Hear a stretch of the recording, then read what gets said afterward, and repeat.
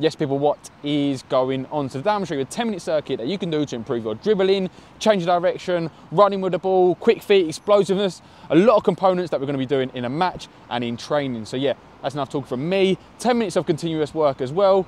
Let's get on the circuit. Bosh. So how the circuit's going to go is that we're going to start on this red cone here and sprint with the ball to the opposite red cone as fast as we possibly can. Then as we get to the red cone, we want to turn to this nearest white cone here, and then we want to complete the zigzag. So dribbling nice and tight to the cones, using both feet throughout as well, very important. And then as we get to this final cone here, we want to dribble to the cone weaving drill, so these yellow cones here, and we want to dribble in and out, keeping the ball nice and tight to the cones without touching them. And then as we get to the end of the cone weaving drill, we want to roll the ball to the side towards our orange cone and then complete our explosive training. So jump into the middle, then jump either to your left or right, then back into the middle again, jump to the opposite side, back into the middle, and then jump forward to end that drill there. Dribble round the orange cone, and then as we get here, we want to roll the ball to the side of the ladders towards our orange end cone, and then do an icky shuffle through the ladders, keeping it nice, keeping our feet nice and tight and very quick, and then drag the ball to the orange cone here.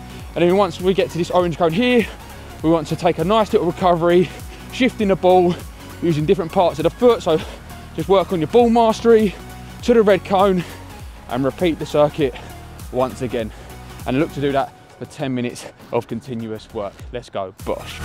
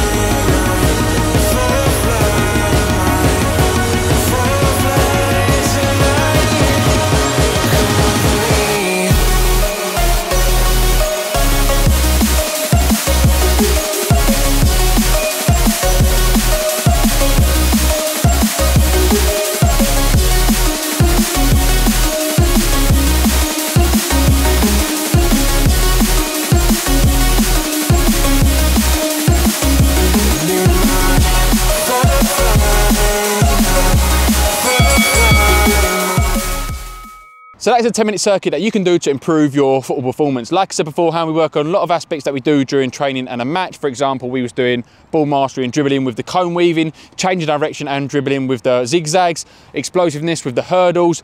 A lot of aspects that we do during training and a match. Also, if you find that workout a little bit too easy, have a minute rest in between the circuit and then go again. I wouldn't recommend doing more than 3, but yeah, that's enough talk from me. If you've got any questions, leave them in the comment section below, and until next time, bosh.